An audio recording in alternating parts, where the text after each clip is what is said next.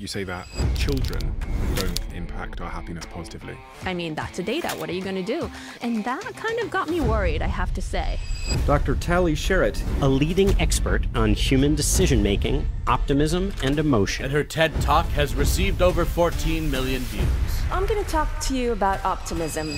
Kids and children, they're happiest and the most optimistic. Then it goes down and reaches rock bottom in your midlife. I'm 30 now, so I'm heading right down to rock bottom as we speak. Any advice? Yes, absolutely.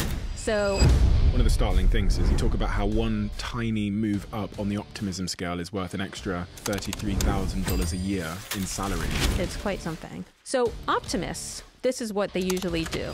If something went well, they usually interpret that as something about them that caused this positive outcome. Pessimists do the exact opposite. I got the job, but really because they didn't have any other candidates. Is that negative explanatory style the road to depression? There's a really tight link between depression and pessimism.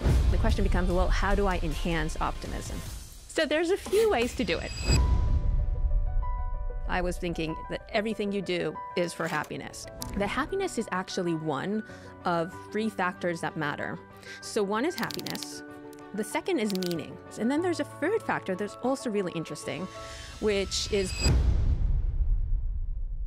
Before this episode starts, I have a small favor to ask from you. 2 months ago, 74% of people that watch this channel didn't subscribe. We're now down to 69%. My goal is 50%. So if you've ever liked any of the videos we've posted, if you like this channel, can you do me a quick favor and hit the subscribe button? It helps this channel more than you know, and the bigger the channel gets, as you've seen, the bigger the guests get. Thank you and enjoy this episode.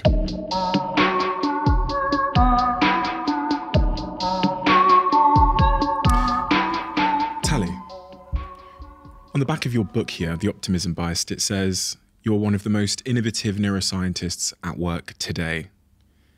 How would you sort of define or categorize your own professional background? So I guess I call myself a cognitive neuroscientist, which is really a mix of psychology and neuroscience, and I'm mixed in behavioral economics as well.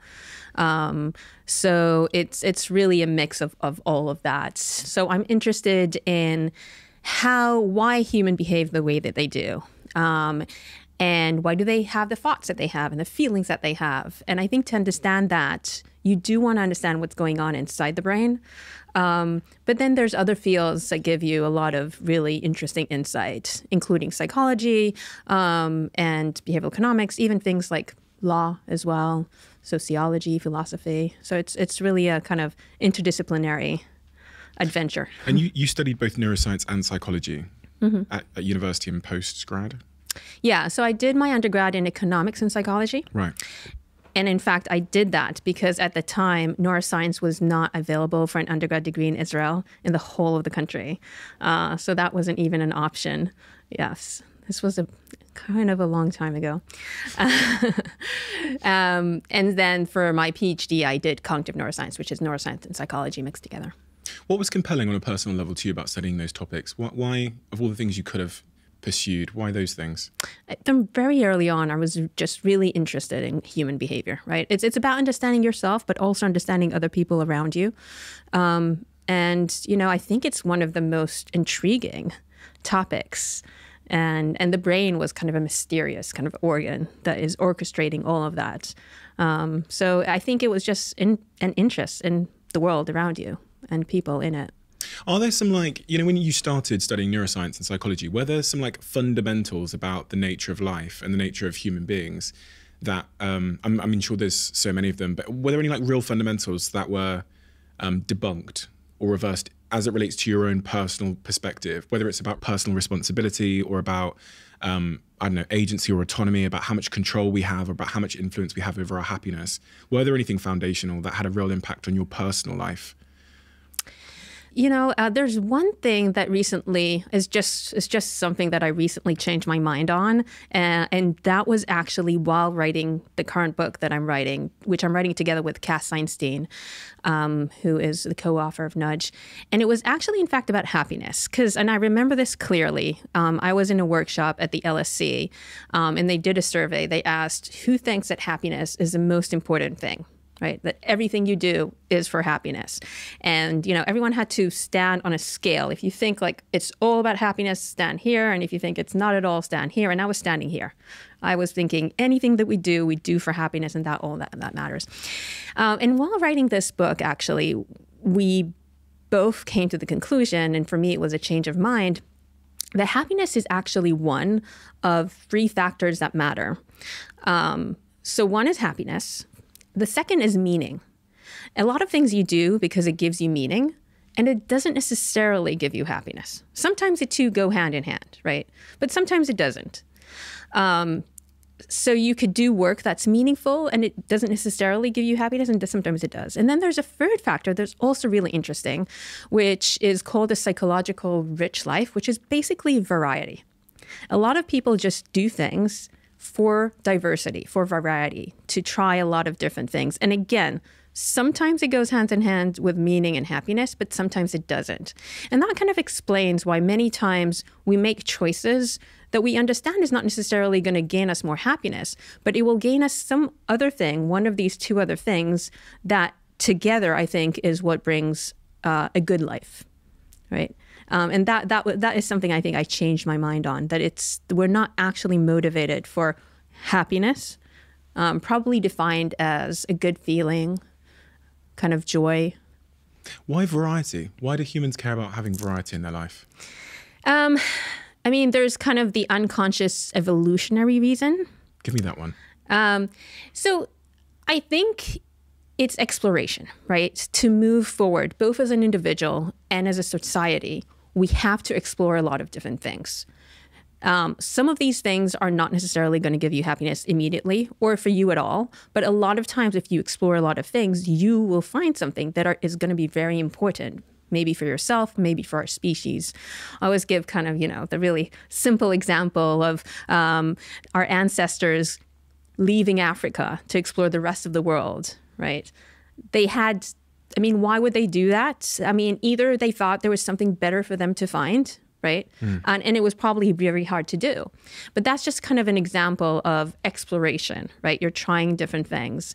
And I can see it in my own life, right? I often do something and then I kind of, okay, I had enough with this, let's try something else. And so variety is kind of a factor that I'm trying to maximize. It's kind of a balance, right? It's exploration and exploitation. Right. So you need to do a little bit of exploitation because if you found something that works and something that you're good at, you don't want to just leave it be. But on the other hand, if you just stick with one thing, you may be missing a lot of different things. It's like farming and hunting. It's like the analogy I think from that book, Who Moved My Cheese. When I think about variety, my brain was going, well, I know some people that get so caught up in their comfort zones that they never go exploring. And so the thought that we'd be motivated or fulfilled by variety, by new things, by adventure, seems to sit in conflict with a lot of people that I know that are like stuck in a situation and maybe not happy, but they're more comfort in the known than they are leaving that place and venturing out. Right, because exploration is risky because there's uncertainty. You don't know what's going to happen. Risk means that there's a high likelihood of both good and bad, and you just don't know where it's going to go. And so that can cause fear. Uncertainty is a state that usually people don't like and don't enjoy. And that's definitely something that keeps you in place. And in fact, one of the kind of points that we make is that it seems that people are not making enough change in their life. That a lot of times if people think about changing something in their life, maybe it's a relationship, maybe it's a profession, it could be something stupid like, the color of your hair or something like that. There was a great fun little study that was conducted by the Freakonomic, Stephen Levitt. What he did, he wanted to see if, on average, making a change, when you think you might want to make a change, this is not just like, oh, I think you should get divorced when you're not even thinking about it. But when you're thinking about a specific change, on average, are you more likely to be happy if you go ahead with a change or not? Right? And this is a tricky thing to study because normally you could say, well, let's test people. Let's ask them how happy they are before and after they decide to make a change, after they made a change. And then also let's do the same for people who didn't make a change and see who's happier. Well, that's not going to work because people who go on and make a change, they probably had more reason to do it, right? So it's not kind of a good experimental design. So he wanted to randomize whether people are going to make changes or not. So what he did is he had people go online and he asked them, are you thinking about a change? And it could be small and it could be big. And they said what the change was. And then he had them flip a virtual coin.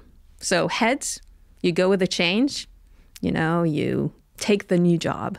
Tails, you don't. The likelihood that people would change if they got the heads, the change, was 25% more than the people who didn't. So basically people were thinking about a change. They did it. They flipped the coin. If they got the change, they're more likely to have a change. And indeed, people who went actually and committed and did the change were happier than people who didn't. So that kind of suggests that we're probably not making enough changes than we should be, potentially because it's scary, right? Trying something new is scary, and sometimes it's not going to work.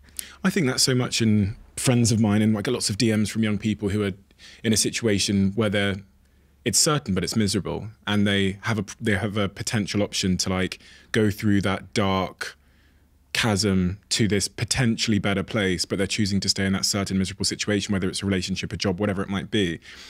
And I've always felt that our relationship with uncertainty has a huge sway on our overall outcomes. And what I mean by that is people who are okay with jumping into that sort of dark hole where there isn't certainty about their outcomes and just persisting because they'd rather not be in certain misery, end up having better lives. But I don't know how to get people to have a better relationship with uncertainty. I mean, that's a compelling argument. I can say to them, but just stats and facts, because I've read your books, aren't enough.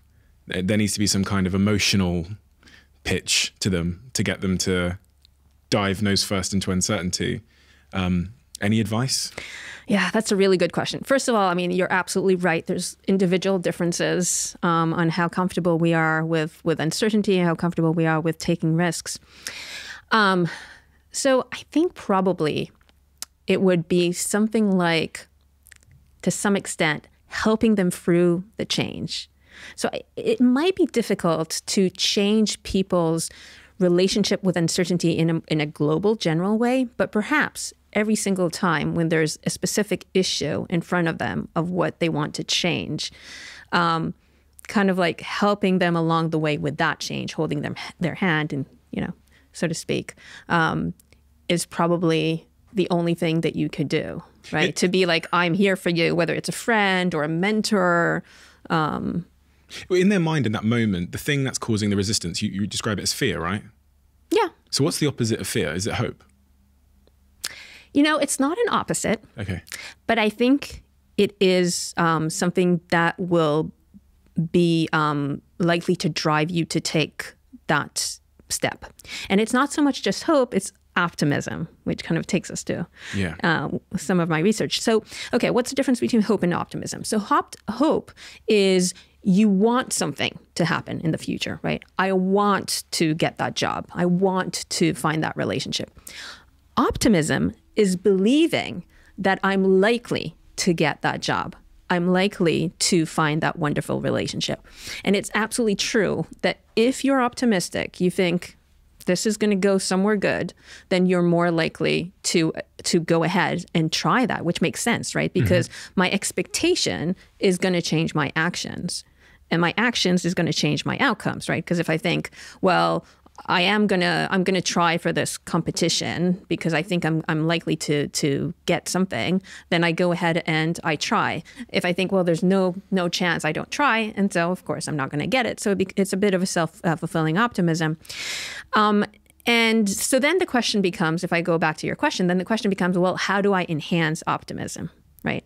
So there's actually, and it's a good idea because enhancing optimism will cause you to take more risk. I want to know how to enhance optimism in all of my team members, all of my companies. So there's a few ways to do it. One way is a sense of control. We are more optimistic about things that we believe we have control over because we do think that when we have control, that means we can steer the wheel in the right direction. Right. And so if we can cause people to get a sense that they have control, and if it's about your team, is for example, let's say there's a project that you want someone to work on. So you can just tell them to do that project, or you can have them choose to do that project, right? And you can guide them to the choice that you think is correct. But if they believe that they made the choice, that enhances a sense of agency, enhances a change of the sense of control, and they become more committed to that option.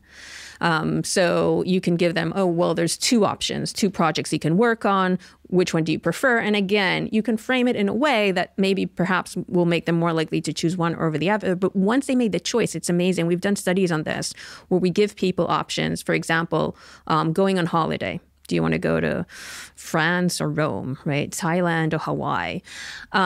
If they make a choice, there are 2 things that are exactly, they want it the same. They really want to go Hawaii. They really want to go to Florida. But once they make a choice, seconds after making a choice, they now believe that Hawaii is much better than they did just a few seconds ago before making a choice, and that Florida is not that great, right? Because once you make a choice, immediately your preferences change. You rationalize why that choice was great, and now you're more committed to it. So that's true for holidays, but it can be true for work as well, right? Should I go work on project A or B? If I make the choice, I become more committed to it, and it doesn't work if someone else makes a choice for you. If someone else makes a choice for you, don't get into this rationalization mode where you have to rationalize your choice because it wasn't your choice. And once I feel I have control, then kind of that also enhances my expectations of how good it's going to be. But it also boosts your happiness, right? Because yes. I read about the study in care homes where they had an agency floor and the other floor where people didn't feel like they had a lot of agency and choice over their lives. And there was a pretty significant impact on levels of happiness, right? Yes. So what they did is they gave them some plans. Is that the study? Yeah, that yes, one. Yeah. Yes, absolutely. So when we feel we have control, we have agency, that enhances well-being. When we feel our agency has been restricted, that causes anxiety, right? And this is one of the reasons that people are quite anxious on planes. It's not just because we fear the worst, but because we have no control at all, right? No control about where are we going to get there? What are we going to eat, right? And that causes a lot of anxiety.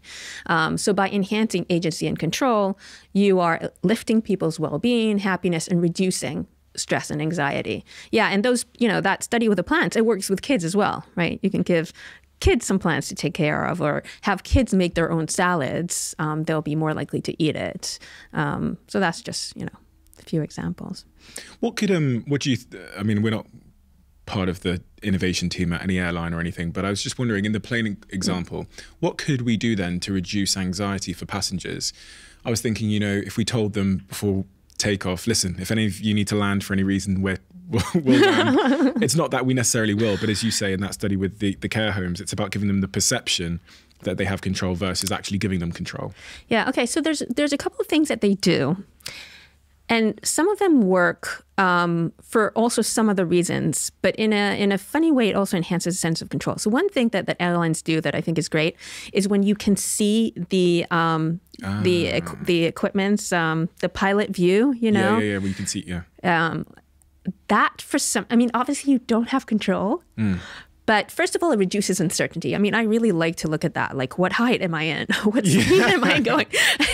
So that's, and although you don't have control, that gives you a sense of reduced uncertainty, in some weird way also enhances a sense of control. I have to say, I was on a plane one day flying, I don't want to say the airline, but I was flying, and I woke up in the middle of the night on the plane, and it was turbulent, and I was convinced that we were going down. I was convinced. I looked out the window and we were getting closer and closer to the clouds. And I did my quick math. We're flying from New York to London. We're roughly 3 hours into the flight. We're going down. That means we're going down in the sea. And I have about 10 minutes on that plane where I have complete certainty. I'm like, we're getting closer to the clouds. Why would we be getting closer to the clouds? And then I click on the little thing that you've described, the little flight map thing, and it says we're at 33,000 feet and we're not moving. And I go, okay, fine. I go back to sleep. It's very relaxing. It's the clouds are getting closer to us. Yeah. Whoever thought that was a good idea obviously understands psychology. Yeah. The other thing that I like that they do is actually they did, and I mentioned that in one of the books, and it's not really related to control, but it relates to another really important part of psychology, which is, so normally at the beginning, you're about to go to get on the flight, and they have to go over all the safety instructions, and normally no one would listen. Right. Because it was all about in the state of emergency, then you have to do this and that. And no one wants to think about the state of emergency, right? So you kind of like shut down. They're like, okay, Twitter, Facebook. And so what they did is they, and especially Virgin did this, they switched it so it was very entertaining, very light, and it was all about the destination. It wasn't about being in the sky and having an emergency state, which is negative, and I don't want my attention to go there. I don't want to think about it. It was about, let's think about when you land, and it's going to be the islands and, the beach and so on. And they kind of like put the information that you need to know within this very light, entertaining, positive, humorous video. And the number of people that watched that attended has gone up really tremendously. And in fact, people started watching it at home before they even got on plane, right, on YouTube. So that's another really interesting thing. And that goes to another principle that we find a lot in our work, which is that people take in positive information about their own future much more than negative information about their own future. So if I will tell you, I think your podcast listening numbers is going to go down, you'll be like, oh, she doesn't know what she's talking about, right? But if I say, oh, I think this is great and it's only going to go up more and more with time, you'd be like, yeah, she's probably right, and become more confident. So that's on average. People tend to take positive information to update their beliefs more than negative. It doesn't mean that we don't listen to negative information about our own future. But on average, we see that you learn more from unexpected positive information about the future. That somewhat confirms some of the things that I read in your second book, The Influential Mind, where I remember I was watching a YouTube video where you were in it and they were X-raying. Is that what they call it when they look at someone's brain? Scanning someone's brain. Scanning, yeah, like in an MRI. Or like an MRI scan. And they were scanning someone's brain as you told them that you agreed with their beliefs versus when you told them that you kind of disagreed with their beliefs. And when you agreed with their beliefs, their brain lit up and seemed to be really receptive. And then when you told them you disagreed with their beliefs, their brain seemed to kind of just be frozen. And this is really useful for when you're thinking about having a conversation, trying to influence or have a conversation with your partner or get through to someone, that starting with agreeability or something where you make them feel heard and seen and understood is a good way to open them up to information. Yeah. So this relates to something that's known as a confirmation bias. So the confirmation bias is our tendency to look for information that confirms what we believe and to use information that confirms what we believe to become even more confident and even more kind of in our belief. And yeah, so we did a study where we had people come into our lab in pairs, and they had to make a financial decision together. In this case, they had to assess the value of a real estate. So they made the decisions, and we did scan their brains at the same time, and they were just in two separate scanners, but they could interact over the Wi-Fi. And they saw like a real estate, and they had to say how much it's worth, and they could see what the other person said and if they agreed with them or not. And it's exactly what you said. I'm agreeing with you. When they agreed, your brain is like, whoa. Yeah. When they agreed, and they gave them more information about how confident I am and so on. So when someone agreed, the other person's brain showed activity that suggested they were encoding the information coming from the agreeing partner. They were using it to update their beliefs, and they were becoming more confident. But when someone disagreed, they kind of, exactly like you said, they shut down. They weren't listening. They weren't using this information. They were like, well, they don't know what they talk about, and that's it. And as you said, we feel that like in real life all the time, and it's a problem because really our kind of instinct when someone disagrees with us is usually to say, well, listen, you're wrong. Let me explain. I'll explain why we're wrong, why you're wrong here. Look at the data, look at the figures, and so on. And what happens? The person in front of us is shutting down. A lot of times what they're doing is that the other person is starting to think about other reasons why actually they're right and the other person's wrong. So while I'm talking, you're trying to think about what are you going to say to, But if I start with something where we have common ground, then you're more likely to listen to me. You're more likely to see me as an agreeing partner. and be more open to what I'm going to say next. And there's one example that I really like is actually about vaccines. And this was before COVID. So it was about childhood vaccines. So a lot of parents don't want to vaccinate their kids because of the alleged link to autism. And so usually they would go to the doctor's office and the doctor said, well, look, there's no link between the two. And here, I'll show you the figures, the data, the science. And it didn't really work. The parents usually didn't change their mind. So instead, there's a group of scientists that said, let's see if we can go a different route.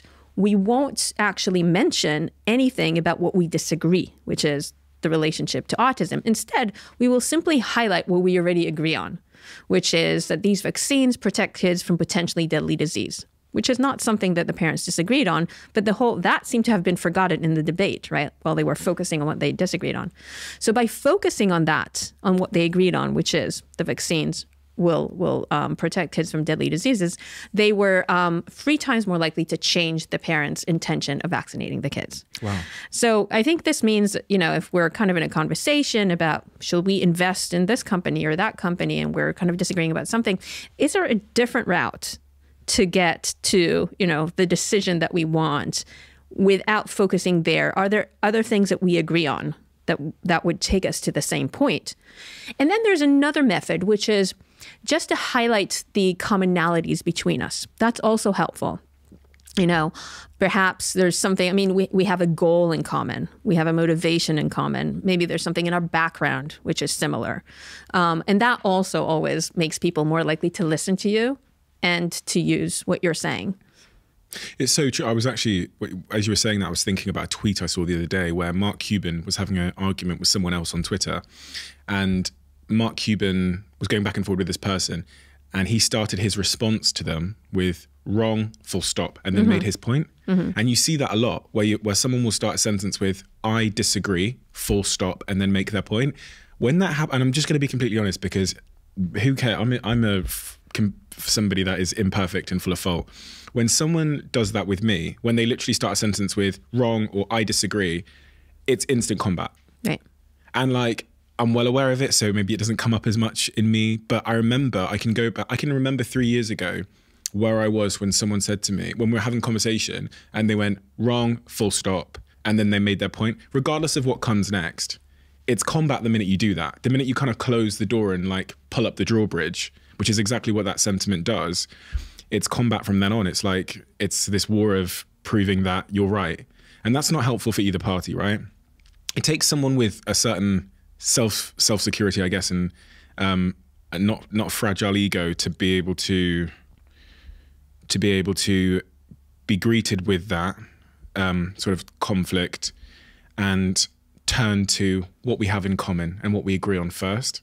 But it's a real powerful skill for someone to master. So if you're disagreeing with me, for me to, where I learned this as well in my relationship, because me and my partner, we might not agree on something. We have very fundamentally different beliefs about the world. She's very spiritual. I'm very sort of scientific in how I think. But I know that I get through to her when I first understand how she's feeling. I don't have to agree with it. But even if I understand how she's feeling and kind of validate it, anything that I say next seems to get in behind, if that makes sense. Yeah. So, the difference is that what you're doing in the last kind of example is you're using what we call theory of mind, right? Theory of mind is our ability to kind of think about what other people are thinking or feeling. So basically take the point of view of the other person, right? And there's a huge variability in the ability of people to do that. There's tests, relatively simple tests actually, that can measure your ability to do that. And so if you do that, the likelihood that you will answer by wrong is very, very low, right? The reason we start by wrong, you're mistaken, is because we do the opposite. We come from our point of view, which makes sense because our brain is here and our eyes are here, right? So it makes sense that we come from our point of view. But from our point of view, it's this is wrong, this is not right, right? But of course, the best way to get your message across is to try to see things from the other person's point of view and then think okay, what can I say from that point of view? Not from my point of view, from that point of view. Super difficult to do. I'm going to give an example. So my partner was upset about something and feeling stressed about something, which is just to do with her environment. And my first response was very like logical and scientific, like, and also psychological, like kind of like it's just in your head, which I know is kind of gaslighting. That's not exactly what I said before I get cancelled, but it was referring to the fact that I think you can kind of think your way through this, like as if I was trying to help her feel empowered and not letting her environment get the best of her. Now that didn't work. The response there was like not good. My next approach was to completely understand how she's feeling and kind of go around her side and say to her, do you know what, you're only going to be here for 5 minutes anyway, and then it'll be fine. And that completely worked. It was like she was glued on me as I said that, and she looked at me and nodded and went, yeah, you're right. The first approach of trying to apply like logic and like, no, you know, didn't work. But then when I said to her, I understood, but then offered a solution from that place of understanding, she was really open to it. Yeah. And that was like an hour ago, so it's very front of mind for me. Yeah. So I think this is a problem a lot of times with like campaigns, like political, but also different campaigns where people try to get a message across using data, figures, logic, which are important. I mean, we need all the science and we need all the data to know what's true. But once you know what's true, the data is not enough to convince people of what is true. And in fact, the things that work are things that you were talking about, which is emotion works really well, stories, anecdote example, right? In science, the worst thing we can do is use one anecdote, right? Because we don't want to get a conclusion based on one anecdote. But in order to get our message across, in fact, a single anecdote is really helpful, right? And to my mind, we actually have to embrace that. That's the way the human brain works, right? So, I mean, I think if we just go ahead and say, well, I don't like that. I don't like how the human brain works, so I'm going to give them data and figures anyway, well, the message won't get across, right? So we really need to embrace, if we understand how the mind works, and then we embrace it to get the important information across. And again, another example that I kind of write about is this was years ago with the 2016 campaign, where Trump was one of the candidates for the Republican Party, and Dr. Carson was another. And they were debating, and the debate turned again to the vaccines and autism question. And so they were asked about, you know, Trump says that there's a relationship between childhood vaccines and autism. Dr. Carson is a pediatrician, and he was asked, well, you know, what do you think about this? And Dr. Carson said, look, this is not true. We have a lot of data. We have a lot of science. And you know, I'm sure that if Trump reads the science and data, he will be convinced otherwise. So then they turned to Trump to see if he was convinced. And of course, he wasn't convinced. But then what he did, he used the absolutely opposite approach, which is he told a story of someone who worked for him, who had a little baby. And he said the baby got the vaccine, and he used, like, to induce emotion, he used, like he said, it was a horse-sized syringe, right? And after a few weeks, the baby got autism. And now, I'm not saying that we should communicate false information using anecdotes and emotion. But me, I remember I was actually watching that, and my son was a few weeks old, and he was next to me on the sofa. And I'm a scientist, and I know all the data, and but still and I know that he was wrong, but my reaction was like, ooh, maybe I should think about this twice before I decide whether to vaccinate my little son here. And I felt like that for at least, I would say, like a few minutes, a little bit more. And kind of that feeling made me think, look, if I'm thinking that, because Dr. Carson just said there's data and figures and science, and Trump just told a story that got me feeling quite anxious, and he was much more influential. What about everyone else that's watching? You know, people who are not neuroscientists, who don't have training in science. And it really kind of hit home how powerful it is. Now, you could use these techniques, obviously, to spread misinformation and to do harm, of course. But if Dr. Carson had used some of these techniques as well, he could say there's a science, but together with that, you know, maybe using some kind of anecdote, maybe use some hope and optimism emotion, right? Something like that. He would maybe have caused many people who are watching it to vaccinate their kids and therefore to save lives.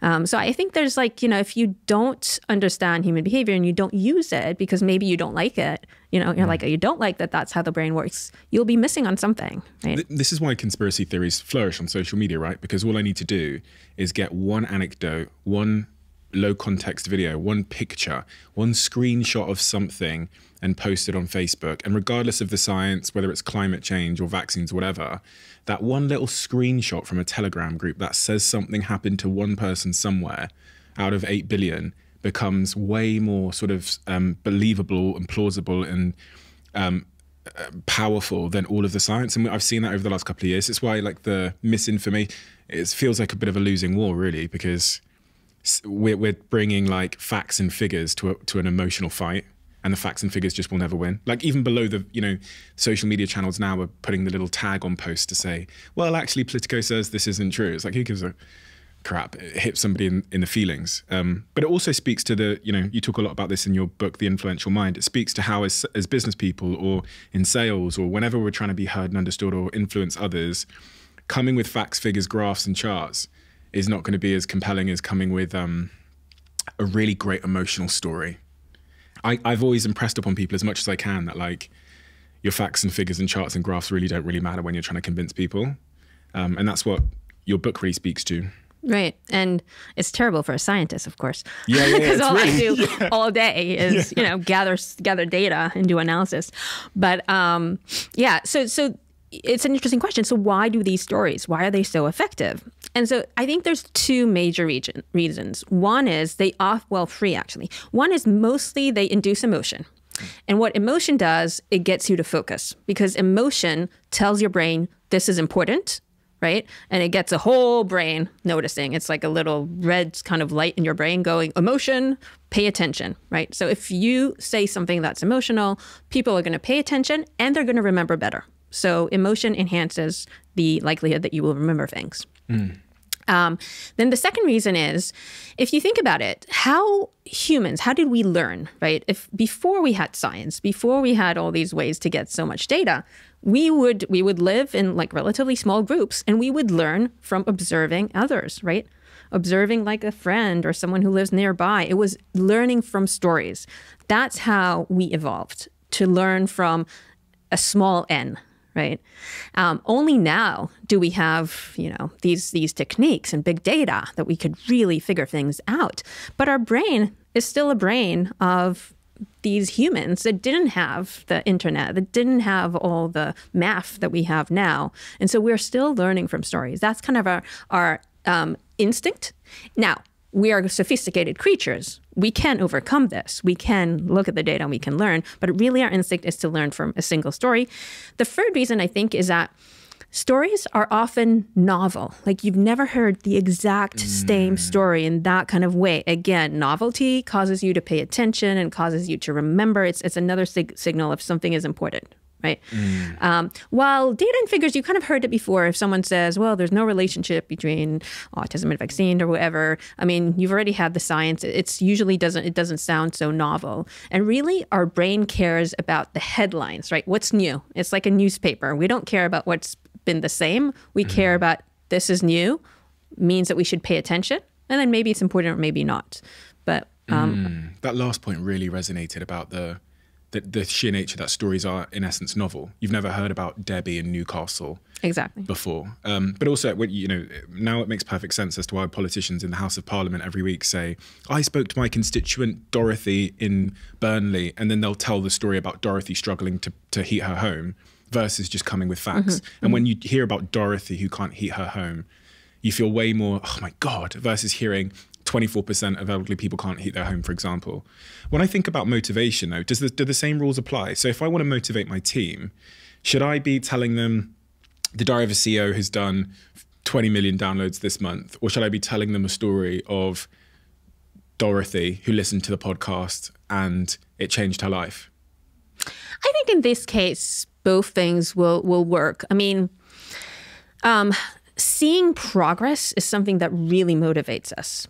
And seeing progress with numbers is an easy way for us to see progress, right? This is why all these kind of like track your steps work, right? So I think to motivate, I mean, it's always lovely also to hear a story. I mean, even for yourself, if, it doesn't matter how many people watched your podcast, that when you get you meet someone, they tell you about how much you touched them and really changed their life, and they decide to make a decision because of you, they heard you do something, you really remember that, right? That causes so much joy and motivation. Numbers are great too, right? When you look and you're like, oh, I have 1 million people listening to my podcast, that's great too. So I think both things work. And if you do use numbers, it's really great to kind of show the progress, right? A really great way to change behavior is to show people progress. And numbers is just one way to show it, right? If they can kind of see it going up, that's really helpful. And I mean, we know it in sports, but it can be true for anything, right? If it's you can do it, it's money, investments, right? Seeing that go up. Relationships as well. I wonder how you can do it for relationships. A good question. Well, I say that because I feel like I do that sometimes with my partner, where we might be facing some kind of issue, and one of the most compelling things we've ever done when we're facing an issue is we look at all the issues we've overcame together and how we're here. Right. So there were so many other times where we thought this, we couldn't solve it. She lived on the other side of the planet. I lived here. We both didn't want to move. And then I've had exactly the same situation. Exactly. That was her problem for years and years. Yeah. Oh, really? Yeah, I remember being sat in a bar and my partner was talking about an issue, something that we were struggling with or whatever. And I remember saying to her, look how far we've come from where we were here to where we are now. It's well, there's nothing that's going to get in the way of us, And that seemed to be compelling because I guess it was an emotional story of all the previous issues we've overcame. Getting back to the optimism bias.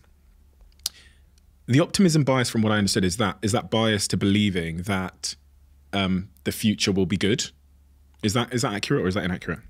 Yeah, kind of. So optimism on its own You're agreeing means... with me even though I'm wrong.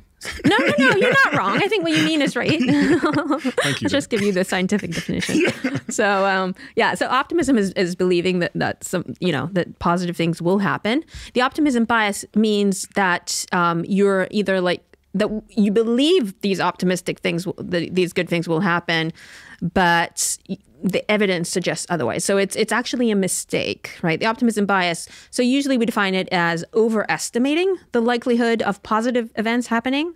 So you're overestimating how much money am I going to get with my first job when I leave graduate school, right? Or overestimating how long my marriage will last, and so on. So overestimating the positive in light of the evidence that is in front of us, and underestimating the likelihood of negative events happening. So I'm underestimating my likelihood of getting COVID, of getting cancer, of being in a car accident, going bankrupt, whatever it is, based on whatever evidence is there. So optimism bias does mean mistake. So the word bias means a systematic mistake. So obviously when we think about the future, we can't be right most of the time because the future is uncertain and we don't know what's going to happen. So we're going to be wrong a lot of the times when we predict the future. But the optimism bias means that the mistakes that we make tend to systematically be that we expect it to be better than it ends up being. So that's basically the optimism bias, right? I expect it to be better than it ends up being, which sounds like a bad thing, but it's not necessarily so. I mean, the word bias, people usually, because it is a mistake, people usually think that means it's not a good thing, but it's not necessarily so. It can actually have both positive and negative outcomes to it. So if you think about the positive, if I expect good things in my future, specifically good things, even though I'm overestimating the likelihood of these things happening, even if I think, I'm going to make 1 million in the next year. And of course, that's way more than I'm going to. But that then motivates you, right? So having these positive expectations motivates you to try harder. It's a bit like, I think I'm going to get the gold, I'm more likely to get the silver. So that's kind of the idea. And it also enhances your happiness and well-being, right? Because how you're feeling now is a lot to do, not necessarily with what you're doing at the moment, but what you think you'll be doing later, right? How you're feeling now is okay, you might maybe feeling nice talking here, but a lot of it is, what do I think I'm going to do later on this evening, next week, next month, in a year? Our expectations of where we will be in the future affects our happiness today, right? And so if I have these positive expectations of the future, even if they're not going to happen, they make me happier today. This is why there's a really cool study that was done at Harvard where they were asking people who are about to go on vacation how happy they were every day before vacation, then have every day during vacation, and every day after vacation for a week. So a week before vacation every day, a week during vacation every day, a week after vacation every day. So what was the happiest day, do you think? The day before they went. Right, exactly, right. The day before vacation, they were still in the office, right, working on the computers. But on their mind, they were already on vacation. In their mind, it was wonderful. And when they went on vacation, it was good, but it wasn't as good as it was in their mind the day before. So it's the anticipation of these goods. So it's an optimism bias because they thought the vacation is going to be better than what it ended up being, but that brought them the happiness beforehand, right? And also probably enhanced the likelihood that they will go on vacation, which is a good thing as well. So does that mean that we should, in our relationships, in our teams, etc., we should try and give people things to look forward to? Absolutely. Absolutely. And I think that there's two things. You kind of want things in the diary, right? So having a vacation in the diary that's going to happen in a month makes you happy today. So whatever it is, whatever you're doing for that matters to your team, have what I call anticipatory events, right? Things that they could look forward to that will make them happy today. But also, I think, a lot of times I do motivate my team by telling them that I think this project is going to work really well. I mean, even I think it's going to work pretty well, but I might exaggerate a little bit because, that enhances motivation. And who knows, maybe it will work even better than I expected. So it's good to kind of enhance kind of the expectations and also to have these things that people can look forward to. And of course, it works the other way. So also, if you're dreading something that's going to happen tomorrow, next week, right? You have to go to the dentist or whatever bad thing is happening is going to get there and it's going to affect your mood today. So dread of things in the future and anticipation of the good stuff is all affecting how we feel at the moment. Quick word from one of our sponsors. I've got a tip for all of you that will make your virtual meeting experiences, I think, 10 times better. As some of you may know by now, BlueJeans by Verizon offers seamless, high-quality video conferencing. But the reason why I use BlueJeans versus other video conferencing tools is because of immersion. Their tools make you feel more connected to the employees or customers you're trying to engage with. And now, they're launching one of their biggest feature enhancements to impact virtual events so far called BlueJeans Studio. I actually used it the other day. I did a virtual event using the studio, which I think about 700 of you came to. TV-level production quality, all done by one person with very little technical experience on a laptop. So if you've got an event coming up and you're thinking about doing it virtually, check out BlueJeans Studio now. Let me know what you think, because I genuinely believe, I know this is an advert and I'm supposed to say this, but I genuinely believe it's the best tool I've seen for doing really immersive, simple but high quality production virtual events. Intel are one of our podcast sponsors, and I want to talk to you for a second about their Built for Business vPro platform. In today's working world, the office is pretty much anywhere, and Intel vPro means you can remotely manage, repair, and protect devices across your entire organization, no matter how large or small, giving me and my team peace of mind to work wherever we choose to.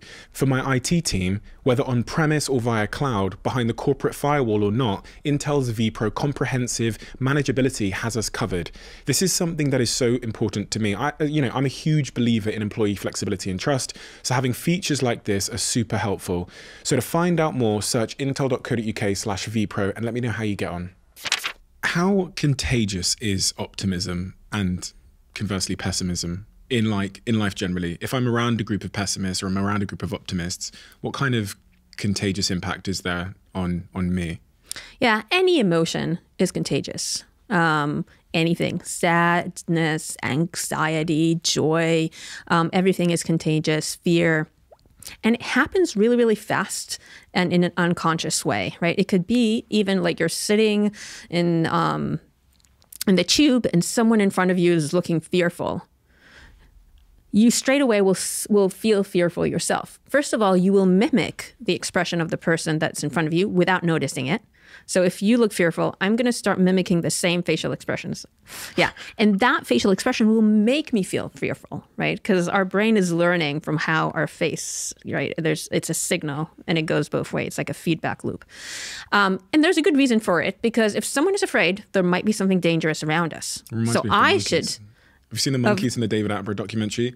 They know that. They know that the other monkeys are taking a cue from them. So they fake fear. Oh. So they go, ah, ah, and then when all the monkeys run off, they go and get the food. Because they've got to level 2 where they realize that they're all taking cues from each other. And I remember that in the documentary thinking, wow, because all the monkeys would run the minute one monkey made a reaction. And that's pretty much what you're describing there, right? Yeah, exactly. And it works for good things as well. If someone looks excited, you will feel excited as well. You don't know why, but if they're excited, there might be something good around, right? Is this why people yawn together? I'm just thinking about yawns are contagious. It's just mimicking. We do facial expressions. We mimic any kind of facial expression and bodily expressions as well. Yeah, I'm trying not to now. Yeah. But okay, so why is this really important to think about? Because let's say you're managing your team. If you're stressful and you're going to start even shouting or raising your voice, or they're going to get more stressed as well, right? So it's true. It's a bit like the monkeys. You can actually change at least how you look in terms of the emotions. You need to think about what emotion am I conveying, because the emotion that you are conveying is going to then affect how people around you feel. So there's a little bit of kind of emotional control that is helpful too. You mentioned there that you kind of you might exaggerate a little bit the belief in a positive outcome to your team members, and I think that's. And I hope they're not listening. Yeah, well, I think we all do sometimes. I mean, I usually believe it because I think I have a bit of a bias, optimism bias myself. But that's in part because of, I guess, chapter 3 in the Optimism Bias, where you talk about how self-fulfilling optimism is, and there were some really, really staggering statistical sort of studies and experiments that have been done to prove that optimism really is a self-fulfilling thing. And it kind of makes me think about this concept of manifestation. People always talk about manifestation, and it seems that it's in my mind always been this kind of pseudo-science-y, you just think about something and then it happens. What's your view on manifestation? Is it true? Yeah. So it's not magic. It's not that I'm thinking something in my mind and the waves are going to change what happens in the world. The reason, if you believe something, the likelihood that it will happen is higher is because you then change your actions, right? I think, my startup is going to really succeed. And that then changes your actions. You're more likely to go out there and tell other people, right? So if you think it's going to succeed, you're more likely to convey that information to investors and so on. They can see your kind of confidence. They'll be more likely to invest in you, right? You put more time in, you put more effort in. And that's why it can have an effect on the outcomes.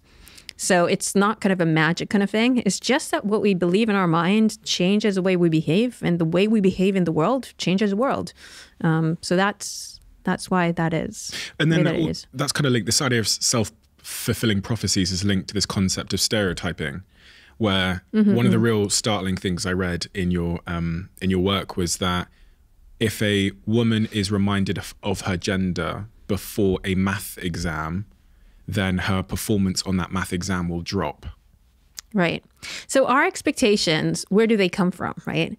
To some extent, I mean, they're coming from around us as well. Not only. We can have confidence even if the people around us do not. But other people's expectations, whether it is your friends, your family, society, will impact your own. And again, that becomes a self-fulfilling prophecy, right? If you're told, females are not good in math, they're not good in science, they can't be CEOs, and so on. That will change the way that you think. Even if it's momentarily, even if you're trying to fight it, it will change the way that you think and what you believe, and that will then change your outcomes. And I think maybe in that, we don't know exactly why reminding females about the stereotype that the females don't do well with math changes the exam results. But it could be things like maybe it enhances anxiety. You start self-doubt, right? If you go to an exam and there's self-doubt, well, that's not helpful. And there's all these classic studies where there was in a class, they would tell the teachers at the beginning of the semester who the talented kids were, but it was random. They randomly selected kids and they said, these are the talented ones. By the end of the year, they did better, these kids, right? Because the teachers believed that they were talented. They would treat them in that kind of way. They would maybe put more time. They convey their expectations to the kid. The kids then started believing that they're talented, and that gave them confidence, and they performed better. And of course, it works the other way, right? If a teacher is told this is, you know, the naughty one, this is, you know, the non-intelligent one, that will then change how the kids behave, what they believe. And this is where stereotypes are, you know, come into play as well, because sometimes it's about not specific individuals, it's about a whole group of individuals. And one such example as well is the study where African Americans were found to do significantly worse on IQ tests compared to Caucasians, people that are white, when race was emphasized before the IQ test. But did as well as white people when no stereotype was mentioned before. Right. So just by mentioning that I'm black before I do a IQ test will lower my performance on the test versus if you hadn't mentioned it. Because the association, you're reminded of your ethnicity and you're doing this exam, and then you know that maybe in your society there's a stereotype, and again that can cause self-doubt, anxiety, and so on. And what I think I like is that I think after I talk about that study, I also talk about another study that after Obama was elected, grades went up for African Americans, because it's a self-confident thing. It's amazing how these, you know, little things. I mean, it's not little. The fact that Obama got elected is not little, but then the fact that that then impacts your self-confidence, you know, the little impact on self-confidence then changes your grades. It's quite something. But it also changes your, one of the other things I read that was really startling, it also changes your salary. You talk about how one tiny move up on the optimism scale is worth an extra $33,000 a year in salary over the long term. Right. And so that shows us a correlation. I think that's so we still don't know for sure if it that because I have specific traits, I'm more likely to be optimistic and therefore more likely, because of those traits, also more likely to gain higher salary, right? So, you know, you can imagine I'm optimistic because I had a very privileged life and I did well in school, so I'm more optimistic, and for the same reasons, I'm then more likely to get a higher grade. But in some cases, so we don't know if it's going one way or the other way, right? If it's a causation or correlation. One interesting thing that has been found is that optimists are more likely to be entrepreneurs. That is quite clear, you know. And again, we don't know, is it because I'm optimistic that I'm more likely to be an entrepreneur, or is it something about being an entrepreneur that makes me more optimistic? But what they found is after you become an entrepreneur, you become even more optimistic. Right? So that suggests that there is something, it is true that optimistic people are more likely to take a chance, more likely to take a risk, and therefore more likely to be entrepreneurs. And that experience of doing that enhances your optimism further, which is really interesting. It kind of goes both ways. Does that then explain how we can teach someone to become more optimistic? Because if the pursuit of entrepreneurship is kind of self-reinforcing your optimism, it's making you more and more optimistic, one would assume that that's because you're gaining evidence about yourself and the world and what you're capable of as you're going, which is further sort of fueling you. And conversely, someone who, I don't know, maybe lingers too long in their comfort zone and is like leaning out of opportunity, is constantly being negatively reinforced in terms of their self-belief in their skills, etc. So they're becoming more and more pessimistic. Is that like broadly true? I think it might be, yes. I think you are gaining evidence that you can do things. And I think even if you fail, you still gained evidence that you were able to try something new. And not right? die. What? And not die. And not die, right? And you learned something, right? Yes, I think you're absolutely right. So if you're able to get people to have these kind of experiences, that then causes them to become more confident, that will then enhance their optimism. So how do, you know, we talked about all the positive upsides there of being an optimist. How does, if I've got a friend that's a pessimist or a partner or a husband or whatever it might be, how do I get them, we talked a little bit about it there, but how do I get them to become more of an optimist? Because I want to be surrounded by optimists.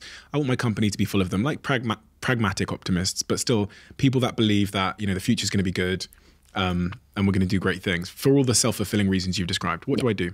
Okay, so first of all, I just want to mention that about 30% of how optimistic we are is genetically determined. This has been shown from twin studies, but that still leaves 2/3, right? I think the best studies on this comes probably from Martin Seligman, where he actually did experiments where he got people who were somewhat pessimistic, even slightly depressed.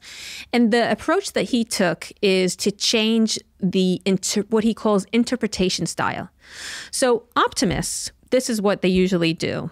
If something happened and it went well, right? You sold your startup for a lot of money, you had a project and it was successful. They usually interpret that as meaning that it's personally, it's something about them that caused this positive outcome, right? And it is something in them that's quite permanent. Let's say my project went well because I'm a hard worker, right? And, maybe I'm intelligent or whatever.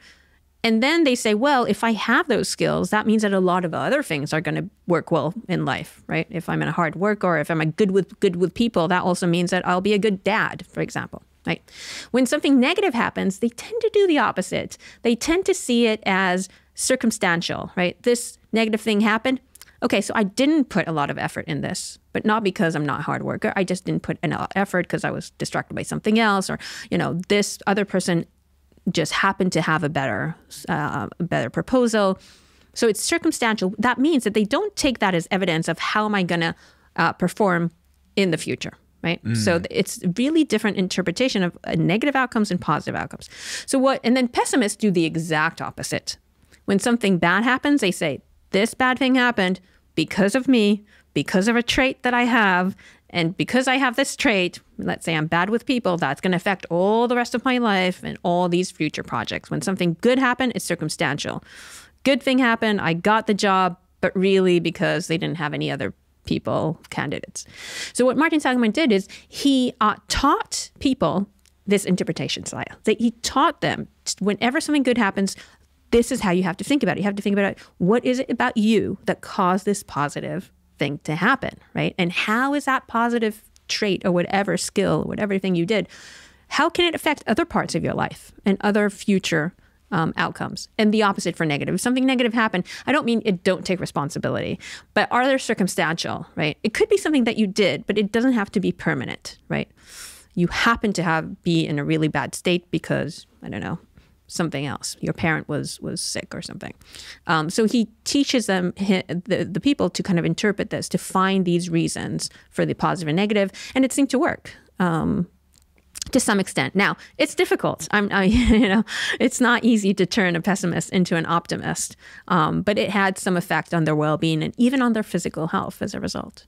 Is that negative explanatory style of saying, okay, this bad thing happened, it's because of me, it's because I'm not good enough, whatever, is that the road to depression? Yeah, so there's a really tight link between depression and pessimism. So pessimism is a symptom of depression. It's an actual symptom. And so what we see is people with severe depression have a pessimistic bias. They expect the future to be worse than it ends up being and worse than the evidence in front of them is. People with mild depression have no bias at all. This doesn't mean they're accurate. They can make mistakes, but on both sides. So sometimes they expect things to be better. Sometimes they expect things to be worse. But overall, realistic. They don't have a bias. Happiness. One of the things we talked about before we started recording was Scott Galloway said on this podcast that happiness looks like a U-shape throughout our lives. As in, when we're young, we're at a high level of happiness, and then we kind of dip into our 40s. I think from what I read, when we hit our 40s, that's kind of the lowest. Sounds kind of morbid, sounds kind of grim, but that's our lowest point of happiness, and then it kind of curves back up again as we go into the last sort of chapters of our life. Is that accurate? Because Scott didn't provide any research, and I've mulled it over, and Yeah. No, so this is true. It's based on many studies and studies involving thousands of individuals, up to like 70,000 or more in a country, and it's been shown in many, many countries. So not just in the Western world, in many, many countries, almost all countries around the world. So exactly what you said. Kids and children, they're happiest and the most optimistic. Oh. Then it goes down and reaches rock bottom in your midlife, as well as optimism does. So actually, in middle age, you stop having an optimism bias. So your optimism bias is greatest in children and kids. It goes down, down, down. And then really, there's no optimism bias in midlife, on average, of course. And then it starts going up. You become happier and more optimistic until the last few years of life, which is counterintuitive to our image of the grumpy old man, right? And it actually stays there until the last couple of years of life. The difference between countries is that the dip, the point where it's lowest, actually is a little bit different between country and country. I think in the US it's about 40. It's a relatively early. I think in the UK as well. But then some countries it's much. I think like Italy might be 50, Greece as well, like 50 to 60. And then there's a few countries where you don't see that. Russia is one of them, Romania, and I forget, there's another one where you actually don't see, they actually just become, less and less happy in those countries. We don't know why that is that specific case. I'm 30 now, so I'm heading right down to rock bottom as we speak. Oh, you've got time. You've got time. I'm about to turn. So I'm looking forward. Oh, so you're on your way up and I'm on the way down. Well, not quite yet, but I'm about on my way up. Okay. And this links to, I think, chapter 5 in your book, where you talk about how the chapter's called "Humans are bad at predicting what makes them happy." And one of the startling things is you say that children don't impact our happiness positively. Now, I'm under the impression that children make us ecstatically happy. Well, it's difficult, but from what I've heard from people, I thought children are something to really be looking forward to, but you seem to assert otherwise in your book.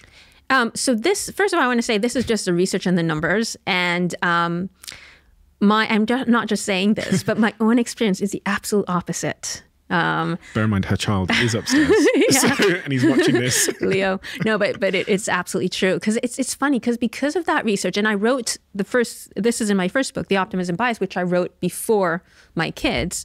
And I believed it. I mean, that's a data. What are you going to do? And that kind of got me worried, I have to say, about having kids. I was a little bit worried about the fact that children don't make you happy. You become less happy. You become less happy when you have children. That's what the research. Really? I didn't see that. Oh, sorry. That's what you said, right? Because children don't make you happy. Yeah. Right. But I didn't know there was. I thought that they didn't make you more happy. I didn't know they make you less happy. Oh, no, it apparently, the data shows, there's a little different points of data. So for example, there's one piece of data that shows that this was done by actually Daniel Kahneman, who's a Nobel Prize winner, where they asked a large group of French women to say how happy they were throughout the day. So I don't know, every few hours or maybe at the end of the day, they said what they were doing and how happy they were. And they found that the least happy people is commuting. Mm. But then I think the number 2 least happy was being with their children. So I have to tell you from my own, this is an anecdote, an N of 1. My children really make me extremely happy. I love being with them. It's contrary to all the research. So really? I truly, I'm surprised, Before they were born, I was thinking, look, if I don't like them, we'll put them in boarding school. And my mom was like, I don't think you want to put them in boarding school. And I was like, well, we'll see. And then no, absolutely love having them around. So, but that's just an N of 1. So I don't know. And of course, your own experience, unfortunately, even as a scientist, shapes the way that you interpret the data. But look, I'm sure having children can be difficult, and it depends on your life circumstances and all of that, and temperament of the child and so on. And so I'm sure it could be difficult. But is that because there's a distinction, as you said at the start of this conversation, between like happiness and meaning? It might be difficult, but it's meaningful. And work is difficult. There's varieties of work. If I'm working in a job with low autonomy where the outcomes I'm subjectively not interested in, then it's just difficult work. But if I'm raising a child, it's difficult, but it's tremendously meaningful. So although I might say to the investigator that I'm unhappy when my kid is crying and running around and smashing everything and playing with the Rubik's Cube and won't put it down, I reflect on that in hindsight and go, oh, amazing.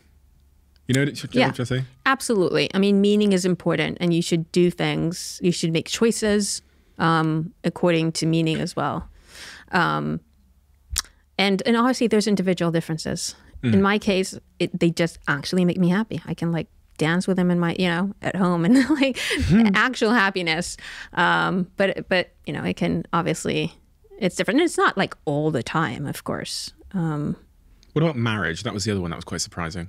that it didn't make us. But I think, okay, so that was a little bit, so it's been a while since I looked at this, but I think it was nuanced, which is what does make you happy is being in a relationship. I believe that did make, whether you were married or not married, didn't really matter. But I think being in a relationship was inducing happiness. The other kind of interesting finding about that is that how fast people get over divorce, right?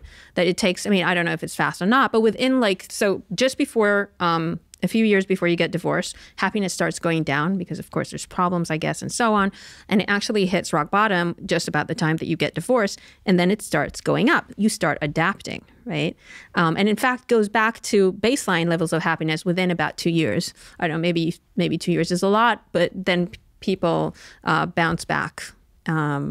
So when you kind of think about these changes, which could be negative, right? Divorce, I think people don't consider as much our ability to adapt so fast, right?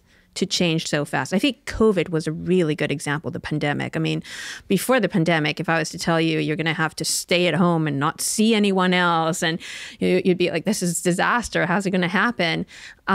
People adapted quite fast. Yes, stress. We did studies. We actually started doing studies a few weeks after the pandemic started. We did see, of course, stress and anxiety was enhanced. But A, not as much as we thought. And number two, the bouncing back was extremely surprising. Within just a couple of months, a lot of people were back to their baseline happiness. So adaptation is really fast. You kind of find ways to overcome these things. That being said, that was like a bird's eye view because there were parts of the population that were not doing well. Right. So if you kind of take a worm's eye view, Sure. You see that, for example, people with mental health problems, I mean, pre-existing ones, they had trouble adapting to this new situation. Some, like women, actually did a little bit worse because they were probably had more of the childcare. Younger individuals did worse than older individuals, maybe because of that U-shape curve. But in general, people adapt faster than they believe they will. And I think that goes back to our question of why don't people take risks and why don't they make changes? I think because one of the reasons is they're afraid that they won't adapt to the change, right? And they underestimate how fast and how well humans adapt to changes in their environment and their situation. I mean, this is basically why our species did so well and why we're all here today, I think, because we can just adapt to these different environment changes. And when we're trying to get people to take action in their lives or just take action in teams and such, one of the things in the Influential Mind book that you wrote talks about how fear and trying to scare people. And I was thinking about it then when you were talking about the pandemic and much of what the governments were saying and how trying to get us to conform to the pandemics through fear, I guess. Should we try and scare people into action as leaders? Yeah, so I really like this because it's kind of a fundamental neuroscientific finding that it's a little bit of a leap, but tells you something really interesting in how to get people to do something or not to do something. So basically, what we find is that if you want to induce action, it's more helpful to highlight the rewards. You know, if you do this, you know, if you put the time in, you know, you're going to get a promotion. And less so about the fear that if you don't do this, you won't get a promotion. So if you want people to act, highlighting rewards, highlighting the good outcomes is better. If you want people not to act, let's say you want them not to reveal some secret, actually highlighting the punishment is better.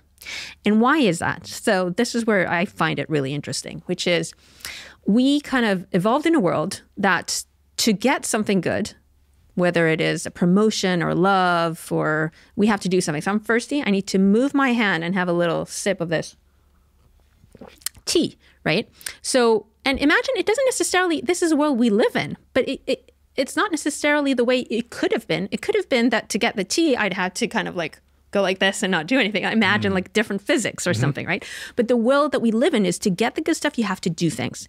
And so our brain has evolved in this kind of world where anytime something good, we anticipate something good, a go reaction is activated deep in our brain, in the midbrain. It goes all the way to our frontal cortex and makes action more likely. Now, the reverse is that if usually in the world, to avoid something bad, usually, not always, but usually we just need to not do anything. So whether it's deep waters, untrustworthy people, poison, I usually just need not to eat, not to jump in the pool, right? I need to just stay put. So our brain has evolved in this kind of environment that to avoid the bad things, I need to not act. And so when there is anticipation of something bad, a no-go reaction is activated deep in our brain, goes all the way to our frontal cortex, and it inhibits action. Now, again, we're sophisticated creatures. We can overcome this, but our immediate reaction is to freeze in this case, not to flee or act, right? First we freeze and then we might be able to do something. And so we see this in like very basic studies where we tell people press a button to get money or press a button to avoid losing money.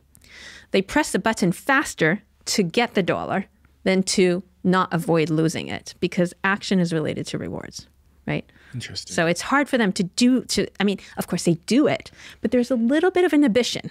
If the goal is to not have something happen, not to lose, right? We kind of, there's on one hand, there's these theories about fear gets me motivated. I don't want to lose. That's why I don't really believe that is the commonly true. I think usually we do stuff to get things rather than to avoid losing things. The example in your book as well is you think about planes going down. When people are most scared, they're frozen. And fear doesn't necessarily seem to be a great driver of human action and motivation in the same way. And I think that's really important for organizations that are trying to get their people to take greater risks and to innovate and to take chances, which is to try and remove as much of that fear as you possibly can. Right. And also to kind of be able to vividly imagine this like goal, this better future. Again, it's not because whatever we think in our mind is changing the world, but it changes your behavior. Chapter 6 in your book is what happens to people under threat. And you talk a lot about stress and the role stress plays in organizations and companies. Now, I've gone back and forward in my mind about the concept of stress because I remember reading a lot that some of the most subjectively fulfilling jobs were like quite stressful jobs. It was things like being a military commander at the highest level because I guess they have a lot of meaning associated with them. But what role does stress play on people's behavior and actions as it relates to workforces and teams and relationships? I'll actually start with the kind of example that you're talking about. You're saying, well, a lot of the really most fulfilling jobs are highly stressful. But I think the people who take those jobs are somewhat resilient more to stress than others, right? So how much stress you're feeling is a subjective thing, right? It's not only about what's happening. It's also about you. So, so you could have what other people will consider a very stressful job, and you're maybe feeling a little bit stressed. And we know, I'm sure a lot of people know this, that there's an optimal kind of inverse U-shape for stress. No stress at all is actually not that great for your performance. And a lot of stress is also not good. You want to be somewhere where you have a certain amount of stress that's driving you forward. But again, that certain amount of stress is the subjective feeling of it. It's not the objective happening, right? But what kind of I talk about there is that what happens when you are stressed, and when I say stress, I mean you're feeling stress, like cortisol is going up, and that people tend to concentrate on negative information. So if we give people, so this is kind of interesting. If I ask you like, what is the likelihood that you will sell your company, and you give me a number, and I give you a number, and I say, actually based on all my data, you're more likely to sell the company. You will listen to me, you'll change your belief. But when I tell you, actually based on my data, you're less likely to sell your company that you believe, you won't change it as much. You'll listen, you'll learn a little bit, but you'll learn more when I give you the good news. So we talked about that a little bit before. Good news is more effective than bad news, not under stress. So if you're stressed out for whatever reason, it doesn't have to be a business reason. You could be stressed because of the conversation you had with your partner. That will then affect how you take the information that I give you. You will now focus more on the negative information, surprisingly negative information that I give you than you would otherwise will. Interesting. And if you look at events in the world, whether it's after a terrorist attack or a pandemic or natural disaster, people get a lot of this kind of information, even if it's not happening here. There's a terrorist attack halfway around the world. We get all the information on the media. That stresses us out. The stress causes us to focus more on the negative information, of which there's a lot of at the time. And that can actually cause people to be overly pessimistic. So a lot of times we're overly optimistic, but actually when really stressful things happen, we could be overly pessimistic. And you can see that in the market, in the financial market, where when the market starts going down, even if it's a little bit, it does cause stress. And then people get overly pessimistic. They start panicking and selling their stocks when really they should be holding on. So we get these like overly pessimistic reactions under stress because people start focusing on the negative. So they don't see the evidence in the positive information. They kind of focus on the negative information. It's funny because the example you gave there in the context of selling a company and a business, I've got a very close friend of mine who pre-pandemic set valuation for his company, I'm going to say 100 million. And he was dead set on it. He was, he wouldn't accept a penny less. Post-pandemic and in the wake of the sort of economic backdrop we're facing now in recession, he is desperate to sell it for 20 million. It's the exact same company. It's weird how much his perspective has changed from being this person who was absolutely not willing to budge. The company's not changed. The company's doing as well as it was before. But just with the pessimistic outlook, he's suddenly trying to offload the company for a fraction of the price and suddenly seems to be incredibly desperate in doing that. And I guess that further reinforces your point about us being much more suggestible and pessimistic in times of threat and stress. Because now it's not likely that there's a buyer out there. And it's just interesting having observed that in him so quickly, it seems. Or it wasn't even pre and post pandemic, because in the pandemic, the markets were great. It was about a year ago. It's about 12 months difference that he's willing to drop the value of his company by about 80%, even though it's doing really, really well. And then the one thing I think about a lot in building companies and building company cultures is the role stress plays on innovation and risk taking. It's interesting because most of the teams that I run, going back to Social Chain and even this team and other teams that I'm in, they are somewhat high pressure teams, as in we're usually at the front of our market. We're usually pushing very hard. The growth is usually very, very intense, but which causes, I imagine, stress. But at the same time, we're there and we'll stay there by taking a high degree of risks. So how do I balance that environment, which can be stressful, while also needing people to continue to take risks and innovate and feel safe in doing so? What advice would you give me? So because we said that stress is your own reaction within yourself, and that reaction can be different to the same outside environment, then what you really want is to reduce people's stress and not necessarily not put the pressure on them, right? I mean, that's the better, right? You could basically do two things. You could say, I'll put less pressure on them. I mean, give them less work to do. Or on the other hand, you could be like, well, actually, let's stay with this amount of work, but can we just reduce the way that they perceive it, the stress that they have? So I actually think my answer is going to be extremely simple, because the research shows that simple things and this is so simple that exercise actually is great at reducing stress. I don't do things like meditation and so on, but people, there's studies showing that also reduces stress. So I actually think those are really important. Going outside, walking in nature, right? Social interaction. So there's all of these things that can reduce stress. And I really believe that just having, and this kind of sounds like really that's on, but just working out an hour in the morning or something like that is going to hugely change. It reduces stress. It makes you more focused. Then if you want to do something more psychologically, you can highlight how you can get through it, right? So this is all the workload and these are all the problems there are hurdles. These are the problems, these are the hurdles. But let's think through how we actually overcome them, rather than just put it out there, right? Walk through about what are we going to do in order to get to where we want? And then the other thing that we talked about a little bit ago is progress monitoring. That's always helpful. Not just saying that things have progressed, if you can actually if there's a way to see it, right? If there's an actual way to put it on a board or something like that. Because again, just enhancing people's confidence and optimism will reduce stress as well. These are two fantastic books. I mean, they're right up my street. People will know from listening to this podcast that all of this subject matter about influence, about the brain, about psychology, optimism, pessimism, all of these topics are things that I absolutely adore. So anyone that loves this podcast should immediately go and check out these books, because they are real sort of foundational books on this subject matter. But what are you thinking about next? What are you you could write about anything, I think, because of your huge, broad understanding of human beings. There's so many things you could write a book about sales, whatever. What are you thinking about next? So the book that I'm working on at the moment, which probably will be out in about 1 year in 2024, is about how is it that, in fact, we're not noticing a lot of the things around us, a lot of the good things around us and a lot of the bad things around us. And in fact, the reason for it is a basic physiological reason of how our mind works. Every single neuron in our brain, actually. And what it is that when something is like constant, doesn't change in front of us, we stop noticing it, we stop feeling it, we stop responding to it.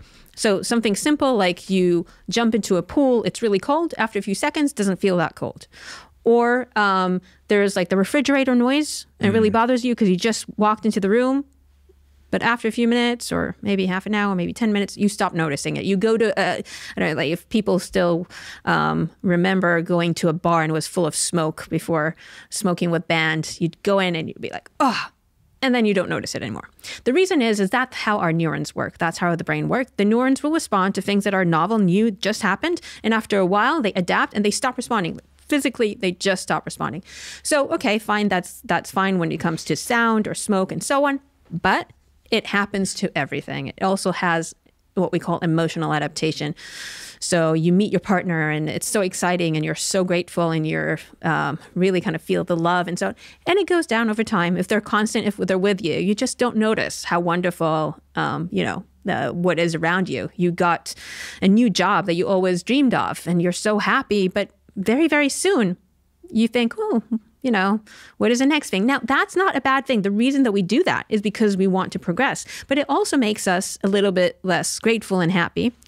And the flip side is the side that people haven't noticed so much, which I think most of our book is, which is about the fact that we stop noticing the bad things around us.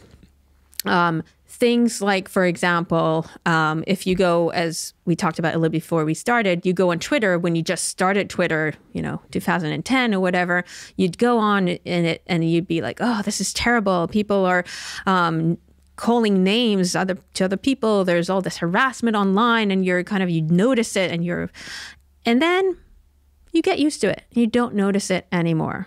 So whether it is misinformation that is around us, whether it is, dishonesty, even things like the reason that we don't really notice climate change around us is because it's happening so slowly. And our brain doesn't respond to things that are constant or very, very slow. So, or risk. Actually, we have a whole chapter about risk adaptation, right? So how you get used to taking risks and you don't notice the risks anymore. You underestimate the risks because you get used to that. One of the things I was thinking, so earlier on you talked about how when you were doing presentations on stage, starting in a way that feels novel is a way to kind of bypass the mind's filter. That's useful. That's used to people coming up on stage and saying, hi, I'm Tom from, innovativesales.com, and I'm going to tell you, and then your brain just goes, okay, we know what to do with this filter. And then generally in marketing as well, we have this term we use a lot in our team where we'll say the word wallpaper. You don't notice wallpapers there. And so whenever a message sounds like wallpaper, we know it becomes ineffective. So when people do podcasts like this, they'll say things like and subscribe. Now, you've heard that 10,000 times. So it works on no one. Mm-hmm. I'm asking you to like and subscribe, but you've heard the phrase. So, but if I say it in another way, if I say, my mum's got a message for you, and then my mum appears in her big, wonderful African voice and says, this is my son's YouTube channel, please do, then it's instantaneously, it bypasses the wallpaper filter and you're like, what the heck? But and then the second thing I was thinking about when you talked about that is how we become we lose gratitude for things in our lives very quickly because we're becoming sort of desensitized. And you use the example of our relationships.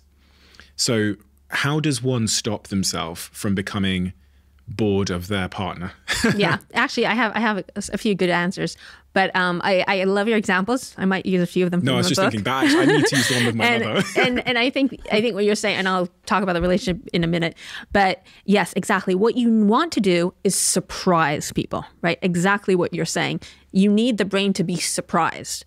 I didn't expect that because what the brain is trying to do at all times, it's actually trying not to be surprised. The brain is trying to model the world, to have an internal model of what's outside so I can anticipate what's happening so then I can react in time, right? I want to know like whether it's going to rain. I don't want to be surprised in the rain because I want to bring the umbrella ahead of time. So it's all about, I have the best model of the world in my mind so I can predict what's happened, so I can react in time ahead of time. So that's why we're not responding to things that are unexpected, because the model in the brain already told us what is about to happen. And when you surprise people, that's when like the neurons go, oop, and then it's attention, right? So so we actually talk about relationships. And it seems that when you ask people, and this is from, I'm going to mispronounce her name, but a well-known relationship expert. And she says that she's done studies. And when you ask people, when do you feel most attracted to your partner? They say one of two things. Either when you see them in an unexpected way, something that you're not used to. Maybe they're talking to some strangers. Maybe they're on a stage doing something. And the second thing they say is when I'm away and when I come back. Oh, wow. I mean, it's really resonating, right? It's like, I mean, I feel that a lot, like when I'm kind of, I've been away for a while and I'm on the plane ready, on the way home, and I'm like, oh, I can't wait to see everyone again. And, so what that tells us is that we need a little bit of distance. I think that's what it says, right? That in fact, you might want to be away for like a weekend, for a day or so on. And that kind of causes what we call, like, it's a bit tacky, but we call it resparkling. Like resparkling, or like, we actually got the term from Julia Roberts.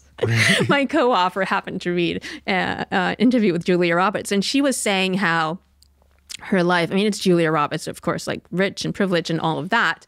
But she was talking about her regular life, and, she has a couple of kids and her husband, and she wakes up in the morning and there's breakfast and she brings them to school, and then they go have a bike ride and lunch, and then picks up the kids. And she's like, well, if I did that every day, all day, for years and years and years, I'd probably think it was quite boring, and not that great.